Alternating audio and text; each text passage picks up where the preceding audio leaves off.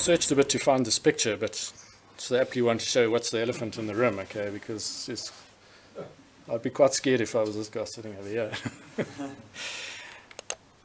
Wage increases. We all know it's the big elephant in the room. So this is from 2006 to 2016. Average remuneration. This is all posts, including non-clinical. So I couldn't find a split between clinical or non-clinical. But in real terms, there's been a 55% increase in compensation rates over the space of 10 years. And that's the result over that period of average salary increases of CPI plus 4.5%. Okay, very substantial increases. Look, this is universal to the whole public sector, but it's in fact, it's still nonetheless illustrative to have a look at it here. Another massive elephant in the room, and this is virtually untouched in any discussions around, it certainly hasn't been brought up in the NHR policy process. It's certainly it's not mentioned anywhere other than for some footnotes in financial reports. It's almost as if it doesn't exist. But these are the numbers. Have a look at the growth over a space of, I think it's about 6 or 7 years that we go through here, from 28 billion to 120 billion. Now, that's an astronomical number. I mean, this is half the public health budget in one. Like medical malpractice law claims don't get paid out in 1 year, but the number in itself is enormous. Okay, there's the number there. In this 2022 year, the latest year, the department incurred 10 billion rand in new liabilities for medical malpractice and paid out 8 billion in the year. So that's 18 billion out of a budget of 248 billion lost in 1 year. A very substantial amount of money. And the only reason this is happening is because of poor quality of care being delivered. Most of these claims are for cerebral palsy, which is immutable. You can't argue them. You know, if a child has cerebral palsy, they have cerebral palsy, and the most common result is the delivery has not been done properly. You know, the mother wasn't monitored or corrected. So you can't hide these. You can't hide from these. I want to focus on what's possible in the Western Cape, and the only reason I focus on it because their performance is much better. And obviously, as we all know, they're not run by the ANC government. They're run by the DA. Now, it's not a punt for the DA, but it's just to emphasize. I don't have another one I can go to as an example, so but it's illustrative. Remembering that healthcare is a devolved function, obviously, like education. So it's the province that runs it, not national government.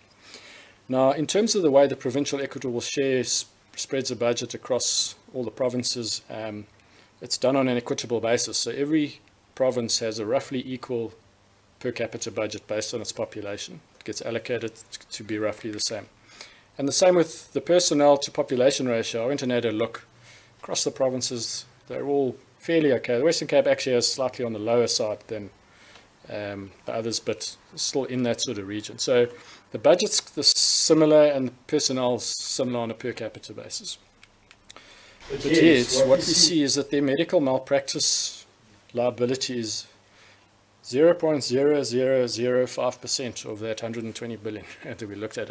It's measured in a few 100,000 rands, which is completely insignificant in the bigger picture. So they're able to have no medical malpractice liability. Okay.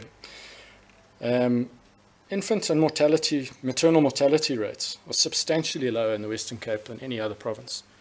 In some cases about half, other cases about 60% of some of the better run other provinces. So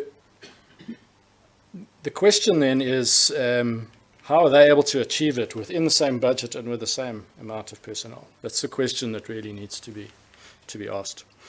Some more gremlins creeping in here, but Professor Makgobo, who's currently the health ombudsman, his tenure is about to come to an end, which is quite sad because he's been very good. This is what he had to say on his own inspection of the provinces. So he did a national tour in which he went to all the provinces and went to have a look. Of the 9 provinces, the only province that seemed to have its act together is Western Cape. They seem to understand their mandate and want to serve the people of the Western Cape. I mean, there could not be a bigger indictment than that in terms of the other provinces. And they really the other provinces need to jack up their work. Quite a blunt statement. But anyway, that comes from our health ombudsman. Wasn't a punt for the DA, I promise. Okay, number of filled posts, more recent years now. So I found some of the annual financial reports. So from 2019 to 2022, Number of filled posts, all provinces. Resources going down, resources going up. Okay, it's an average of 1.6 per annum. It's slightly more than our average population growth rate. So in real terms, resources are increasing. Number of full posts in Gauteng. The only reason I want to look at Gauteng is because it's been in the press a lot recently. Things like the Rahima Musa Mother and Child Hospital, in which there's all sorts of crises unfolding there. And every time you read an article on it, any spokesman from the Department of Health says, oh, it's because we don't have enough doctors, we don't have enough resources. But when we look at these numbers, I mean, this is what's happened in the last 4 years. Number of filled posts, not approved posts. These are actual people employed in the Gauteng Department of Health. That's an average of 5% per annum for the last 4 years. That's way more than Gauteng's population is growing up per annum. Okay, so we are, but if you can have more resources, it's always the case. If you don't manage them properly, then you're not going to get the outcome, the desired outcome. Even the budget over this 4-year period, Gauteng's budget has increased by 6% per annum. So its budget's improving, its number of staff employed is improving quite substantially. Hope this is not too depressing, everyone. Average compensation, all provinces.